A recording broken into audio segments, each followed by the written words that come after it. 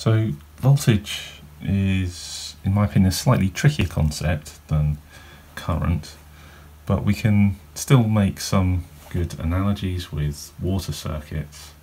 But first off, we're going to look at a more microscopic idea of where we get the concept of voltage. So voltage has got a lot of different names. It's often called potential difference or electromotive force, bias or electrical pressure. So there's a whole load of different names that you might come across that mean the same thing, which is voltage.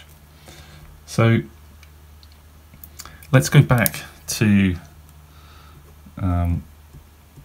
thinking about just electrical charge. So say we've got a large negative charge here, and we're going to take a small positive test charge. So there's an electric field generated by this negative charge, which is pulling this positive charge towards it. So there's some force exerted by this negative charge on this positive charge. So if we want to move it, so if we say that this positive charge is at point A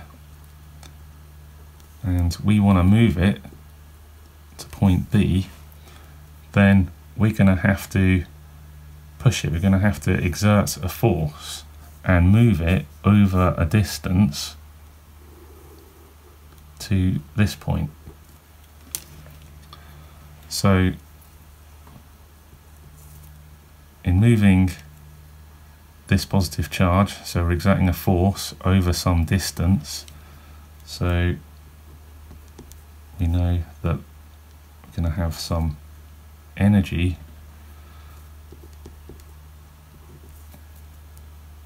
that we've had to put in. So energy would be the force times distance. So this is the simplified case for if this force doesn't change. So in fact this force would be changing, so we would have the integral of the force with respect to distance. But let's just imagine for simplicity case that we've got a constant force. Then we've put some certain amount of energy into this system. So we've given this positive charge some energy. So what's happened to it? That energy hasn't disappeared. We know energy can't just disappear. So this positively charged particle has some potential energy, and it's very similar to gravitational potential energy. So if we have some large mass and then some small mass and we move it away from point A to point B, then we give it some gravitational potential energy. And it's this potential energy that is really the voltage. Right, so if we have our single charge, if we move it from this point to this point, then it's going to want to move back to this point. It's got a force pulling it in.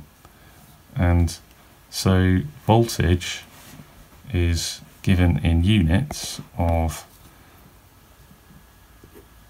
joules per coulomb.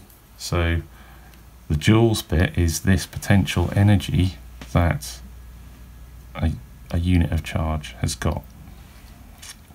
So here we're just thinking about an individual charge, whereas in voltage it's this unit coulomb, which is our 6.25 times 10 to the 18 electrons. So we can also, using this gravitational analogy, a nice way to think about voltage in a circuit is as a head of water. So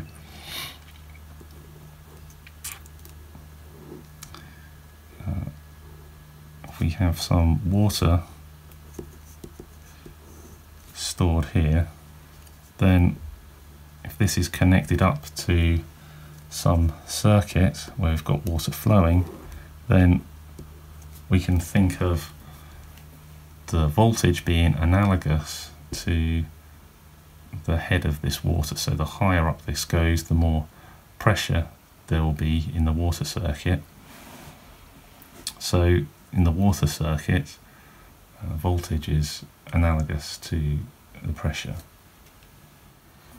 So if we now think about a battery, then you might be thinking, okay, well, what has this idea of potential energy that we're giving to charge, if we put some energy in by pushing a test charge from one point to another and give it some of this potential energy, well, what's that got to do with a battery? Is that what is happening in a battery?